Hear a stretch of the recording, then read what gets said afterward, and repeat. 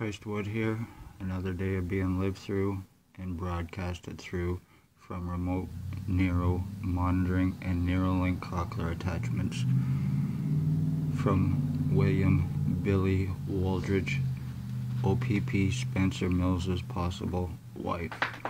456 days of being injured and tortured, brain damage, having my brain fried out of my head, having another person live through me, and not in a mental illness way, not in a schizophrenic way, but from tech.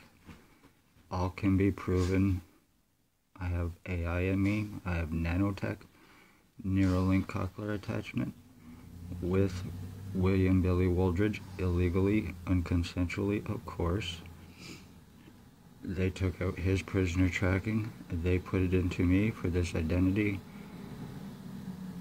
theft, identity change, crime on me. William Billy Wooldridge is an informant. He is psychotic. He is delusional. He is a stalker. He is a sex offender. He is a human sex trade slavery trafficker. He is a drug trafficker. He is highly delusional, highly psychotic. And he is a serial killer and possible wife to, once more again, Spencer Mills, O.p.p. 14716, guilty of sexual assault on me as well. Staff Sergeant William Billy Wooldridge used to stalk children for the chief who is now gone.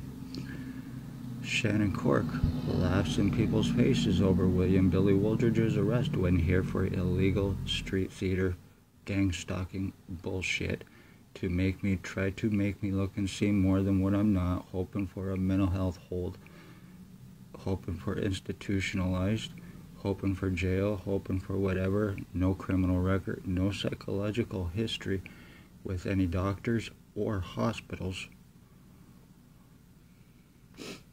no brain problems prior to August of 2019 when this all started. I do now. No surgeries prior to or after August of 2019. All can be proven. Lies to discredit, cover-ups, medical file falsifications, CAT scan pictures conveniently disappearing, medical refusals for treatment at Lennox and Addington Hospital, Dr. V, Dr. Gregory, Dr. Barton. 456 days of this, I am being changed mentally and physically by a psychotic, so O.p.p. can get out of crimes. There was a drug bust this morning. I believe there was a drug bust. It was out back of my house. And I hope that the people involved are still alive by the end of the day. If they had anything to do with Spencer Mills, they just might find themselves on the same end of the stick that I am on because of me speaking of O.p.p. crimes, but with them, they actually could be a criminal thing. It could have been a drug bust, whatever the case may be. I don't know.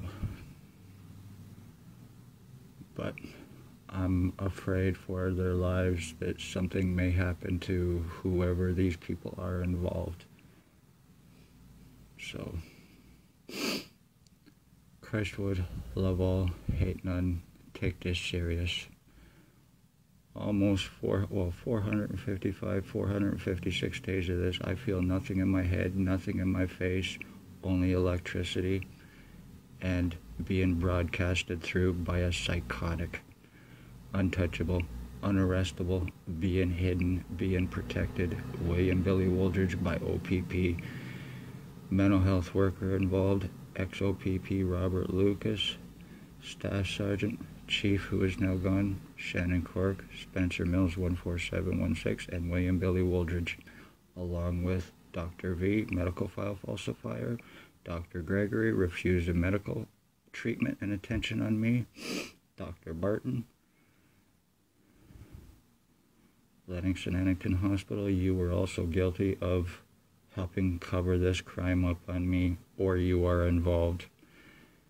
William Billy Wooldridge is also guilty of using remote neuromonitoring on my mother, broadcasting through her, causing EMFs and radiation, which cause cancer. He is guilty of attempted murder on an elderly as well. Christ would love all, hate none.